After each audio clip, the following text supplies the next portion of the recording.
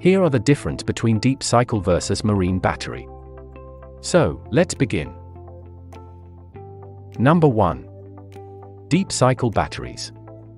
Deep cycle batteries have thick plates and can be discharged down to 80% deep cycle time after time without causing damage. In contrast, starter batteries deliver short, high current bursts to crank an engine, meaning they frequently discharge only a small part of their capacity. The main difference between true deep cycle batteries and other types is that deep cycle batteries have solid, not sponge, lead plates. They are most commonly used in industrial applications for backups and in solar power plants. True deep cycle brands include Crown, Deka and Trojan. Number 2.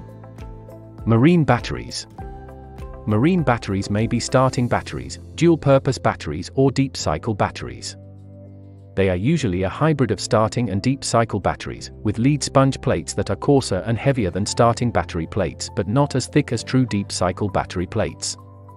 It can be difficult to tell what you get in a marine battery, and the only way to know for sure is to cut one open. The terms marine and deep cycle are often used interchangeably or together, which adds to the confusion.